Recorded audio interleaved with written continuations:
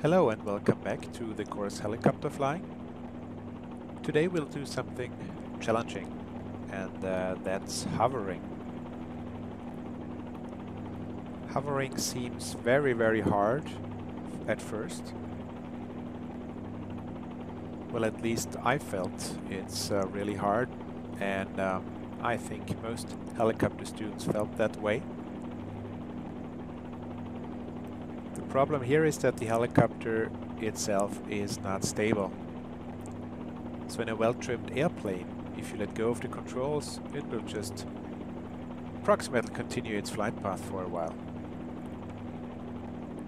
If you let go of the controls in a helicopter, then you'll be in trouble within a few seconds, or even quicker. So you constantly have to work in a hover. Well, the faster you go, so in forward flight, helicopter flying gets easier because the vertical and horizontal stabilizers on the tail stabilize the aircraft. This is also why it's advisable to have some headwind if you're hovering. So always to hover into the wind if possible, because then this headwind is equivalent to some forward airspeed, and it will also stabilize the helicopter. So using the collective in a hover is pretty straightforward. It's a position control, so to speak, so pull it up to go up, put it down to descend.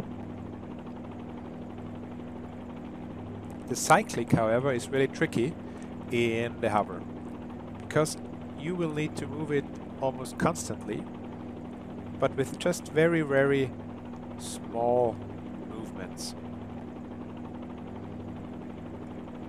If you move the cyclic, you're actually kind of starting an acceleration. So it doesn't work like that if you want to move 1 inch to the right, you move the cyclic 1 inch to the right. But instead, if you're moving the cyclic to the right, you will slowly start to accelerate to the right. And then it's pretty challenging to judge when to apply left cyclic and then neutral the cyclic again to stop that motion. So this is all about practice, of course. It often helps to pick a reference spot in the distance, so not look too closely down to an area very close to the helicopter, but rather look into the distance. And then finally you have the pedals. Well, if there is no wind, there is not much work to be done on the pedals, but if it's windy, then you'll really work the pedals all the time, and you really have to do it actively and constantly. Don't let any big yaw develop, because then you might end up in loss of tail rotor effectiveness.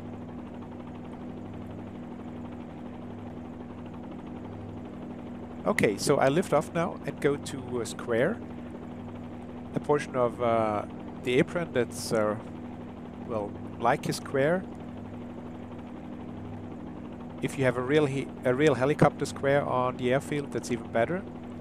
And there you can do some nice hovering exercises. So, first of all, let's just lift off.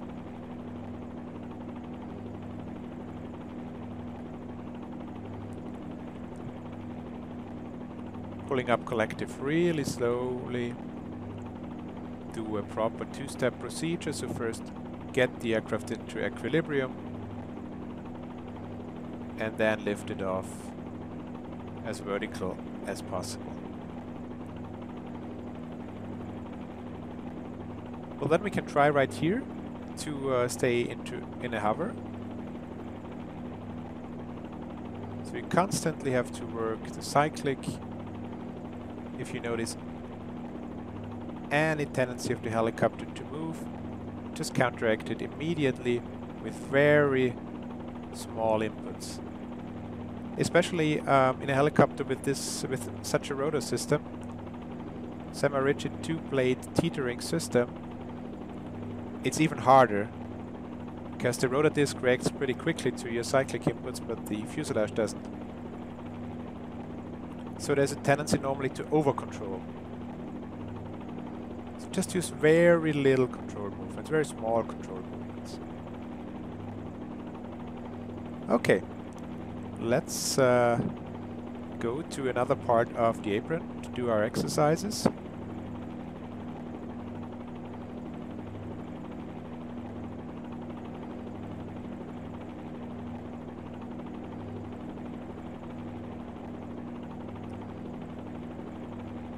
Do your hovers and the hover taxiing roughly in 5 to 8 feet above ground. It's a bit hard to judge in the simulator. Hovering too high is bad in case of an engine failure, but hovering too low is dangerous because of the risk of dynamic rollover. That's why my opinion is to rather be a bit on the high side rather than on the low side, because statistically you have a higher chance of dynamic rollover than or an engine failure. But as I said, try to keep it between 5 and 8 feet. Then find some square on the airfield. I don't have one here, so I'm using this part of the apron that's, well,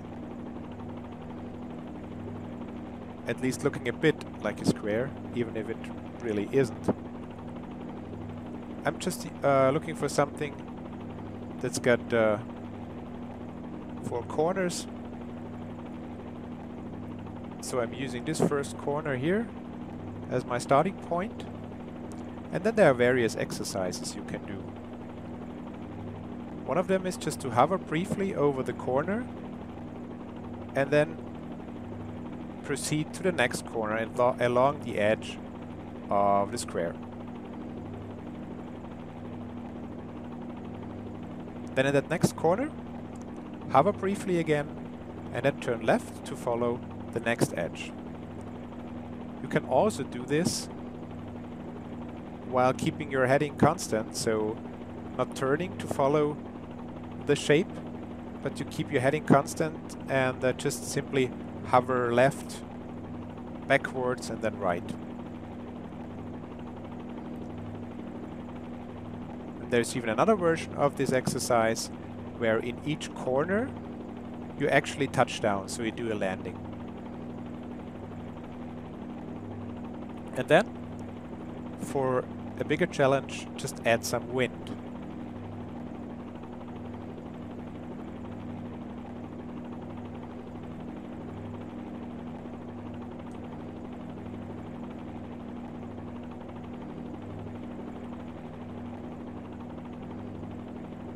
Okay, so find yourself some nice place to practice hovering. As I've said, it's pretty difficult at first, but trust me, after a few times, may take some hours of practice, you will eventually master it, and it will be very satisfying to be actually able to safely and precisely hover a helicopter. So have fun trying this, and see you in the next lesson.